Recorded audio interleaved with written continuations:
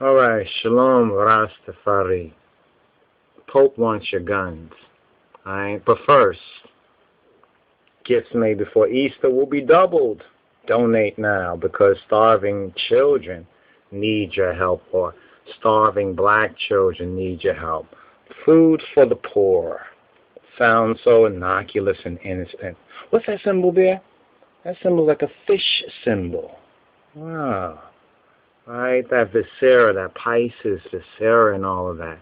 What site are we at? We're at a site called, right, Repeal the Second Amendment.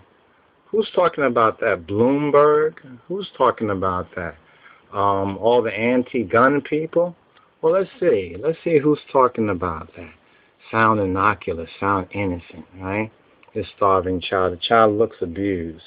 Really looks abused. Abused almost like the pose for this particular photo. All right? Hope the child wasn't sexually abused. But anyway, let's go to the top of this site right here. Right? Who's looking for your guns? Who wants your guns? Look at all these guns right here. Don't people have a right to protect themselves? Right? What they call this over here? Well, pacem in terris. Terris. Pacem in terris. What does that mean? Sound like Latin. Peace in the world. What's this right here? Repeal the Second Amendment? Who's talking about that? The liberals?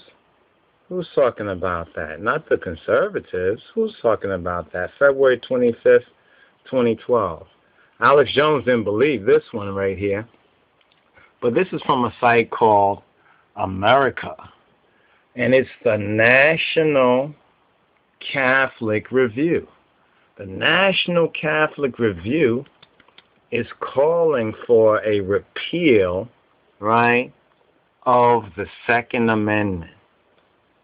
Ain't that something? That repeal the Second Amendment. The Pope wants your guns, right? The Pope wants your guns. That's what this article is all about right here. It's about repealing the Second Amendment, and you see it for yourself, the Catholic Review.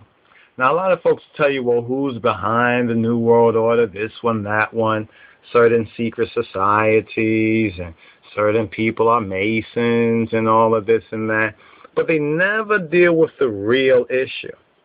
The real issue is the Pax Romana. That's what this over here, if you look at this, that's what this is all about right here, America.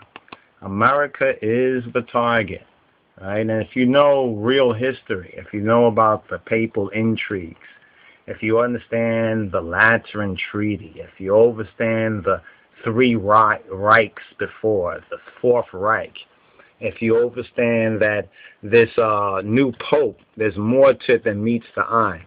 This particular article here is very, very interesting. We actually heard about it, right, on listening to the Alex Jones show.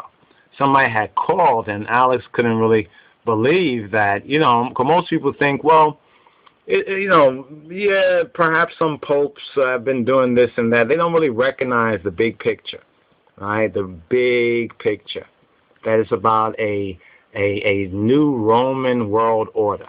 It's about what they call the Pax Romana. So here people are commenting and kind of weighing in on this particular issue. And right in the middle of the article, right, right in the middle of the article, right, they have this right here, you know,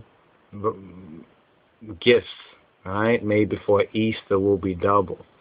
Why don't they pray, right, and do what their master has done and, you know, cause the fish, right, cause the fish to be doubled and the loaves to be doubled. Oh, that's right. That's right. They're not really following Christ. They're really following the Pope, who is the vicar of Christ. So anyway, the Pope wants your guns.